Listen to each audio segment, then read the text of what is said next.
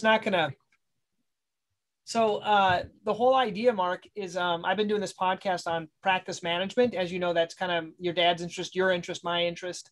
Yep. And what we hope to talk about, we could talk about shockwave, but really kind of your protocols, how you use ultrasound, how you use shockwave, if you use any amnio, kind of just, almost like open up the hood of your practice and what's working really well. Cause you're about sharing, I'm about sharing, and it'll help some of the younger doctors listening. Okay. Absolutely. Great. Okay. I'll do a little intro and then I'll get going. Okay. Hello and welcome to Podiatry Practice Mastery. My name is Don Pelto. I have Dr. Mark Lederman here, and we are going to be talking a little bit about practice management and shockwave and things like that. Welcome, Mark. Hey, thank you very much. Good to see you. Yeah, good to see you too. So you're just kind of down the road in Connecticut, and you do a lot of kind of sports medicine. And tell me a little bit how you kind of got into the sports medicine niche and how it's treated you as a practitioner. Yeah, so my wife is a former ice skater. And so I had hung out at the rink a lot, started to meet some of the other coaches, and started to see some of those young boys and girls who are getting injured on the ice. And then I just started to develop more of a passion for other, the kids that do sports really want to get better. They have, they present with injuries. The parents are usually really pretty open to letting us evaluate them properly, treat them properly, get them back on the field, back on the ice. And so, yeah, I took an interest in that. I started attending some of the American Academy of Podiatric Sports Medicine conferences, eventually became a fellow of that society, and they're a great bunch of people. Yeah. And we've done some combined meetings with them over the years. So it just sort of, went from there. Awesome. And in terms of, I always like there's a rule called the 80-20 rule, Right. What are those 20% of things that you pretty much couldn't practice without now? Like what's making the big bang in your practice? And we can talk about some simple diagnoses, probably Achilles tendonitis and plantar fasciitis. Those are the two big common ones. So tell me a little bit about what's working right now for you. Yeah. So, I think heel pain is probably still the number one complaint that brings new patients to the office. But what we started to do really about a decade ago, and much more over the past 5 years, is start to take a look at how can we treat these conditions certainly effectively, right? We all want to get our patients better. But one of the nuances now in medicine that I think we have to pay attention to are patients' deductibles, patients' insurance, time off. Patients are much more savvy. They come in with already a diagnosis, which often is accurate.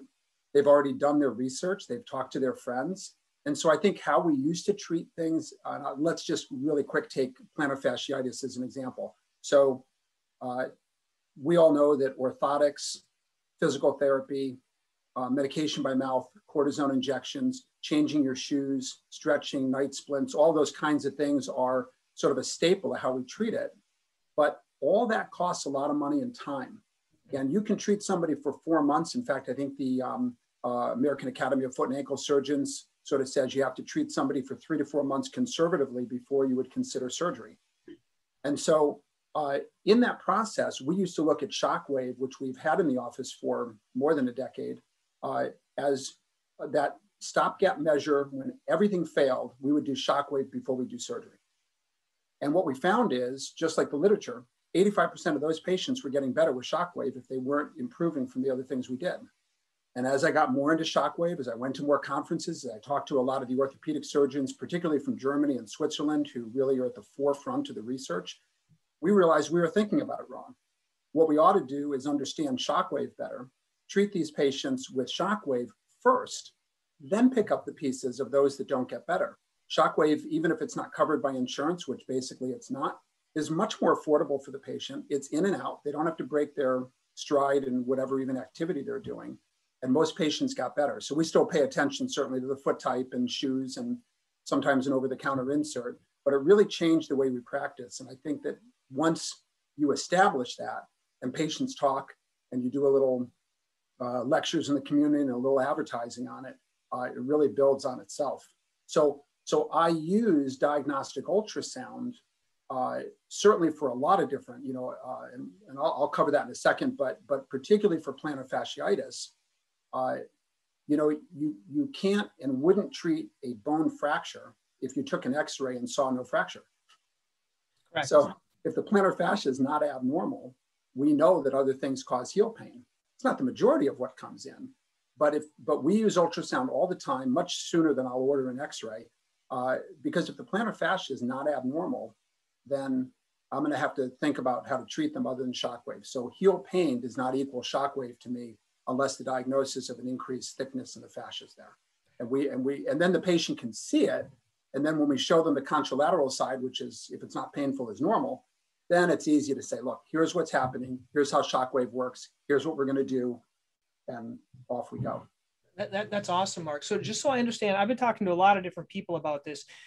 I'm a new patient coming into your practice. Do you do shockwave the first visit, or do you set up like a series of them in the future and just do the ultrasound the first visit and do all the other stuff that goes along with it? Yeah, that's a great point. So I will a new patient, I've got to still work them up, and I'll ultrasound them, which takes time. Yeah, it takes time. And I'm going back and forth, and I want to explain to them what's going on. So it's not unusual for me to spend a combined half hour with a new patient, even if I'm in and out. And at that point, we're going to reschedule. The only people that I don't do that with is if I have the time and in the first 10 minutes, they've already had all this other stuff done. They've been referred to me for that, and they've had pain for a long time. If I do the ultrasound quick and everything works out, we may start shockwave that day. But for the most part, they come back. And I book a half an hour for my shockwaves. I do not have my assistant do it. I do it. I like the feedback. I want to know how I'm doing week to week with this patient. And so I take the time to do it myself. We put the time aside. Yeah. In terms of your spacing out protocol, what I do is if the pain's over 3 months, I'll do like 3 to 6. If it's less than 3 months, I might do 3, and I do them a week apart. And I use, some of them I do radial only, other I do radial and focused. What's your kind of protocol? Yeah, that's fantastic. So that's really almost pretty much spot on. And we've actually talked here about would our results be better if we did one a week for 8 weeks in a row? Like, are we shorting our patients? Because, often it can be a couple months before patients all of a sudden feel like, wow, I'm a lot better after 3 treatments. So I'll do just like you on a patient that's fairly new and hasn't had much done. We'll do one a week for 3 weeks, sometimes 4 weeks. Mm-hmm. I'll get them back in a month. I'll see where we are. For me, if they're 70, 80% better, honestly, they're going to be fine. Mm-hmm. If they're 50% better, I might do a 4th or a 5th, depending where we are. If they're no better, we'll maybe back up and see. And as far as, as far as radial versus focus or both. So as you know, focus is really good for bone edema. It's really good for insertional tendinopathy. So if the pain, and especially, it always matches the ultrasound. So where the patient points, if it's pinpoint, then the tissue is hypoechoic at that area. There's fluid, it's obvious. If the patient has like a range of pain, you always see it thicker, much further proximal on the heel. It always is. So if it's more distal, then usually radial is fine. If it's all around the heel and right at the insertion of the tubercle, sometimes after the first treatment, depending on how they're doing, I'll mix in a little focal with it too. Mm-hmm. And if they're really no better after a month, and I feel like they should be based on the ultrasound, then I'll order an MRI. And if there's bone edema, I'll definitely go to focus. Because I think that bone edema for me kind of feels like precursor to a stress reaction at least. And focus shockwave for non-unions, for fractures, and for edema is really effective. Perfect. So, when in your protocol do you go switching towards, let's say, an amnio product, PRP product, or cortisone product? When does that go in for you? Yeah, so the great mystery with heel pain is that with all that we're talking about, which absolutely is true, sometimes a cortisone injection takes the pain away. I did it for 10 years until I had shockwave. It worked fine for some people. We talked about the age of our kids. So, I've done it for 20 years, 25 years before I started doing shockwave. So, and I've talked to others around the country, low while, other people who have used shockwave, who will do a cortisone shot and shockwave at the same day. So that doesn't intuitively make sense to me, but I think we all have things that, depending on the patient, maybe that gets somebody better. And I've used oral Medrol pack for 6 days, like a month afterwards, okay. Especially if on ultrasound I see edema. And you know what? Sometimes that takes the rest of the pain away and they're fine. Mm-hmm. So I'm not afraid to mix in a cortisone shot. Okay. The folks in Germany that we've heard lecture and that we speak back and forth, They're completely anti-cortisone, anti-oral prednisone. That's okay. They have documentation on that. But again, over the years, I've never heard anybody doing that. And we do see some benefit. I don't do any PRP personally. And my experience with amnio, I don't have a lot of it in terms of our own personal study. There is an orthopedic surgeon out of California that I've seen at different conferences. He's a sort of a sports medicine guy, treats all over the body, and he does a lot of amnio and EPAT combination. Yep. And feels that there's a lot of benefit to that. But how many people we get better by percentage without amnio seems to be pretty much spot on to what we're reading. So I haven't really introduced it. Part of that too is a cost basis because it's expensive to buy it, and that it really increases the cost the patient's going to pay. So I really got to see where that makes a difference. Yeah. Now, just to focus in a little bit about prednisone and anti-inflammatories, the way I'm kind of doing it is, no Motrin 2 days before, 2 days after, and then really no prednisone or cortisone. So you would consider, like I would do a cortisone 6 weeks after I finish, or the 6 week follow-up. If it's still hurting, do you do it right after a shockwave, or do you think? No, not right after. Okay. So first of all, because we do so much shockwave, I have a lot of patients who will come in with severe knee or hip pain, and they're on a daily anti-inflammatory. I pull them off that to do my shockwave. Their foot is improving, but their knee is killing them. And so I put them back on the Mobic or whatever they're taking once a day because they have to. Yeah. And their foot still gets better. So we're missing that study of 100 patients, in one category and 100 in another to really have control. And does coming off an anti-inflammatory really matter? Mm-hmm. If so, to what percentage does it matter? It's hard to gauge that. Yeah. Generally, like you, I'll pull them off. But if they're hurting another part, particularly, I'm going to put them back on. If their foot's healing, I tend not to. Yeah. And at 4 weeks, when they come back, if they're really still hurting and there's really no improvement, I might do a cortisone shot at that point, wait a couple weeks, get them back, see how they're doing. I probably would be more inclined to do shockwave a 4th time and wait on the cortisone shot. But so it really depends what I see on the ultrasound though. Yeah. So if they're, they point to one spot. So like that typical plantar medial spot, right? They point to one spot, and on the ultrasound, that spot is clearly the most pathology. I may do a cortisone shot under ultrasound guidance to make sure I get it right in that right spot. And a lot of those patients do really well. Yeah. And I didn't end up doing any shockwaves. So I think, again, you have to use your technology and just trust what you're looking at. Yeah. Yeah. I think ultrasound and shockwave have really just revolutionized I don't know how we would practice without it anymore. It affects you that much. 100%. And even for things that are not shockwave oriented, how many times have you used your ultrasound machine to look at what is clearly a ganglion, except, oh, it's solid. Yeah. Oh, it has blood flow to it. Midfoot injections where I used to kind of poke around, and now it goes in, the second MC joint or something like that, where before I used to poke all around. So. Oh yeah. And now because if you put it inside the capsule, you don't have to be buried in between the joint, especially when in the midfoot, it's hard to get in there anyway. So as long as you're just looking and you can just slide it under the capsule, you're good. And that's perfect. I think we've covered a lot. When you use in your hands a cam boot or something else, some other type of DME or night splint, when do you throw that in? Yeah. So have you ever tried to sleep with a night splint? I usually tell them to watch it as they're watching TV at the end of the day. I say you'll probably take it off, and I'm usually telling them, you're probably going to take it off, so wear it before you go to bed. The best night splints to do the job are uncomfortable to sleep with, and as soon as you start peeling it back to ones that are super easy to put on and keep on, they probably don't keep you in the right position. I don't go to it too often. If they're super tight and they can tolerate it, I'm happy to do a night splint. I rarely do a cam boot for heel pain because I just don't find it's that necessary. Yeah, me neither.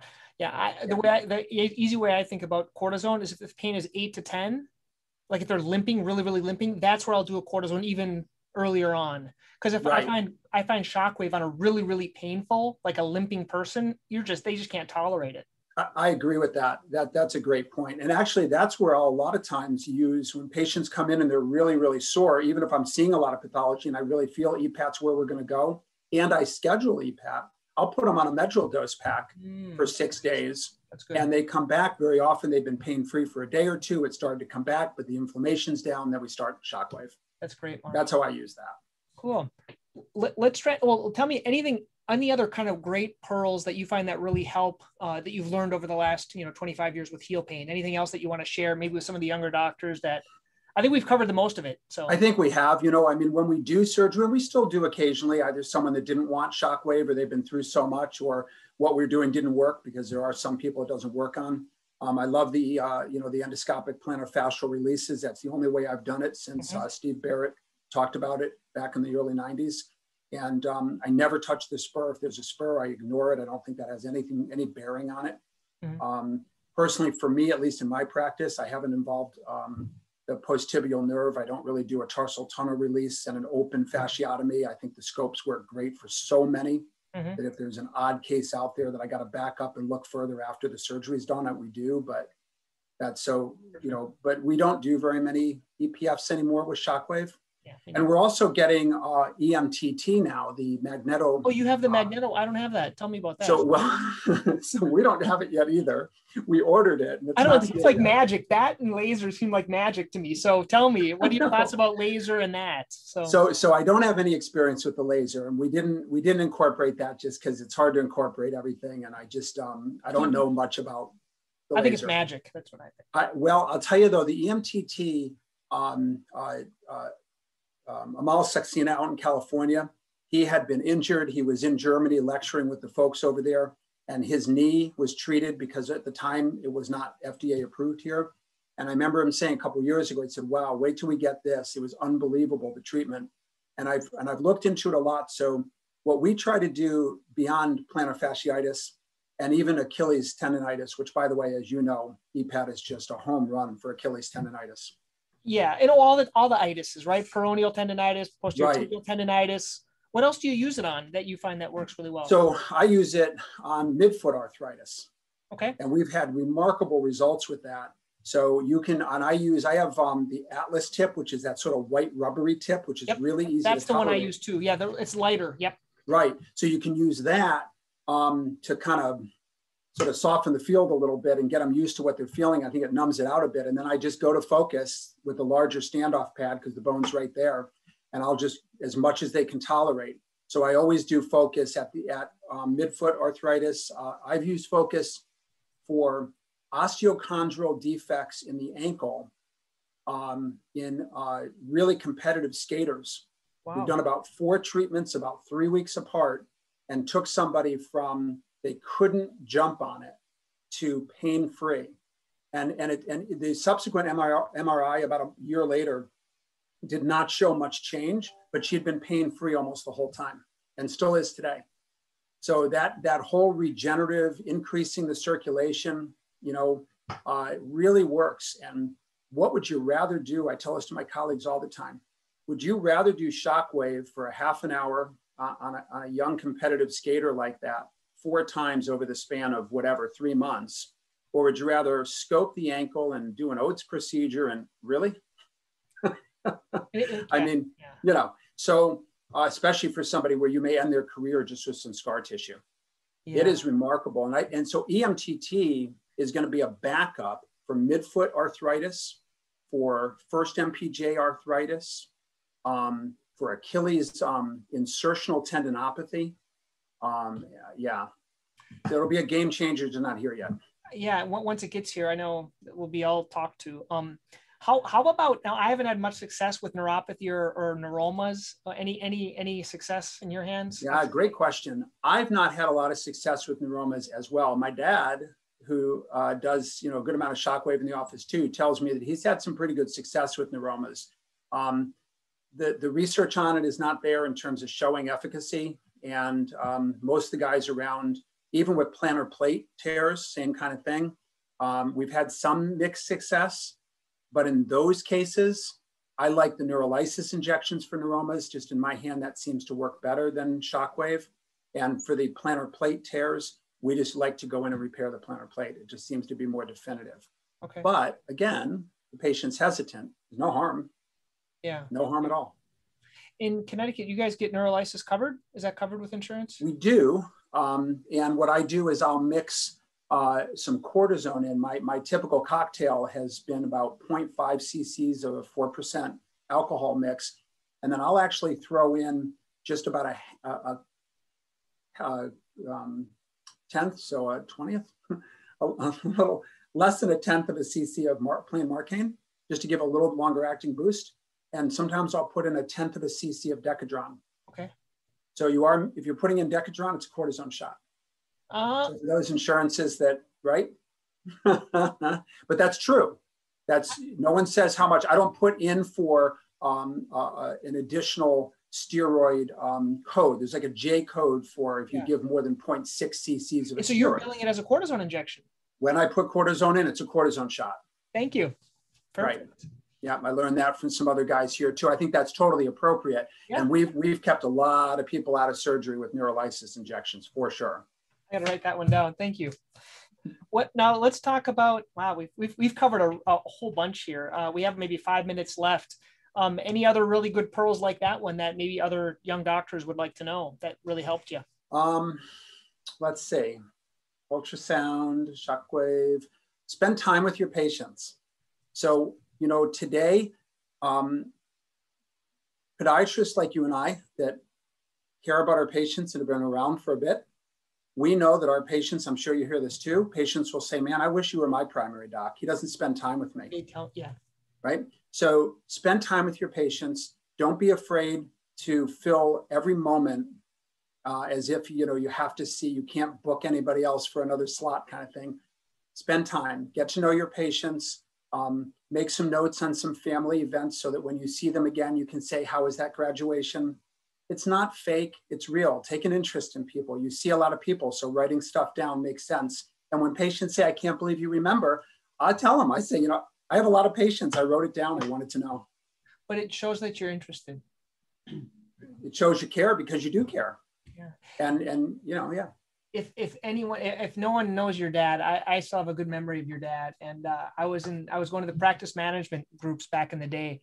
And I was young. I just finished, I don't even know if I was out of residency. And he actually called me. He said, Don, can I help you with, what are you looking to learn? How are you doing? You want to come to these meetings? And I went because of him, but like no one, like when you really care, and he sincerely cares about his patients, and you got that from him. And that's he made me feel like the most important young doctor in the world. And that's what I like. So nice to hear. I it's funny. I just wrote a piece for our state association because I'm the exec here in Connecticut. And basically the theme was, when I think back to those of us whose dads were podiatrists, to what they went through, to what little they could do in the 60s or 70s to what we do now, it is a challenge finding new practitioners to be involved in your society. And it's so important. It's great to do ankle work and have great hospital privileges and ride on the coattails of people like my dad and so many others. But if we don't get the young people engaged, sitting on the boards, volunteering for committees, going to Special Olympics to help out in your state, all the things that make you part of the community, we're going to lose that great feeling of podiatry in time.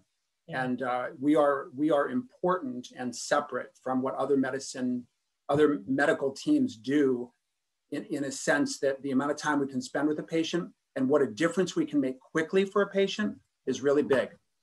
Yeah. So I hope people don't lose that. So on that note, I want to promote our upcoming conference in Connecticut. It's October 8th and 9th. Okay. And we have a really eclectic, amazing conference. We have a pain management section, a section on opioid addiction, a section on anticoagulant therapy and importance pre and post-op.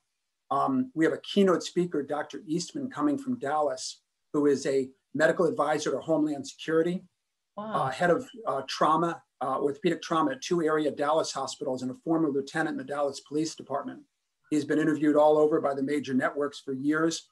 He's our keynote speaker on trauma. We have not just trauma medicine-wise, but trauma psychologically to police and to surgeons around active shooting situations and so forth. We have a really interesting, we have a lecture on physician wellness and suicide, which sadly is a problem amongst all specialties. So yeah, so it'll be an amazing conference. It's at Foxwoods Casino in Ledyard, Connecticut, October 8th and the morning of the 9th. For those that want to attend. What's the website to go to your Connecticut Society? So www.cpma.org.